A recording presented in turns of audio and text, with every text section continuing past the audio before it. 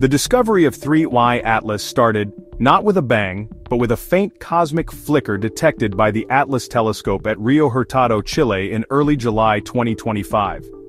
Astrophysicist Matthew Payne at the Minor Planet Center was among the first to flag its interstellar trajectory, confirming that what began as a whisper in Atlas survey data was unlike anything bound to our sun. Days later, a global alert went out to observatories worldwide, and research teams coordinated with NASA's JWST team to track this mysterious visitor. This collective effort led to the crucial moment when NASA released its first image, ultra-detailed and definitive, immediately captivating Dr. Payne's team and the world's top interstellar object researchers.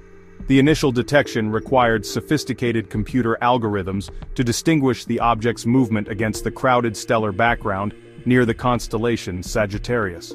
Multiple observatories confirmed the unusual motion patterns within 48 hours, establishing international protocols for rapid follow-up observations. The discovery highlighted how advanced survey systems have revolutionized our ability to detect cosmic visitors that would have remained invisible just decades ago.